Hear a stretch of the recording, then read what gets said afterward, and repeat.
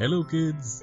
In the previous video, we learned to solve some fun word puzzles related to tenth and hundredth.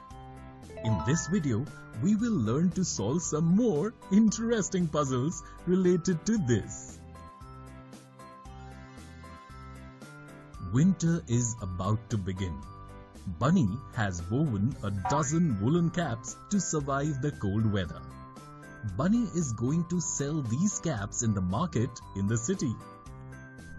On the way, Bunny is thinking, I will earn a lot of money by selling these 1 dozen caps. If I sell one cap for 5 rupees and 50 paise, how many rupees will I get in total? Just then, Babban was passing by. Bunny stopped Babban and asked him, Babban, how much money will I get for 1 dozen caps if I sell one cap for 5 rupees and 50 paise? It is very easy, Bunny. A cap costs 5 rupees and 50 paise. To find the price of a dozen or 12 caps, we have to multiply the price of one cap by 12. Babban told Bunny. I see. But there is also a decimal point in the middle. So how do I do this multiplication? Bunny told Babban. I will teach you. Look, first we'll write the price of one cap like this. Now, we will multiply 550 by 12, just as we do any multiplication. Saying this, Babban quickly multiplied it on a paper in this manner and wrote 6,600 as the answer.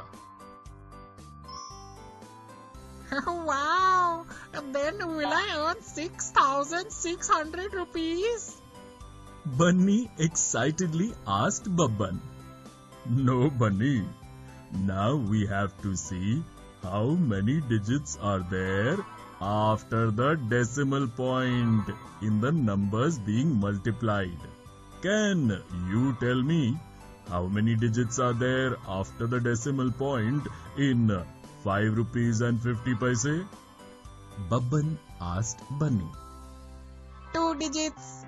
Bunny quickly replied. Absolutely right. So, we will write the decimal point in the answer in such a way so that there are only 2 digits after the decimal point. And then we will get our answer. Now I get it. If I put the decimal point here, there will be only 2 digits or 2 zeros after the decimal point. Oh wow! I'll earn 66 rupees by selling 12 caps. On saying this, Bunny started dancing happily. Children, if Bunny had sold only 11 caps instead of a dozen caps, can you tell how many rupees would Bunny have received? If you want, you can stop the video and find the answer. We will first multiply 5.50 with 11 in this way.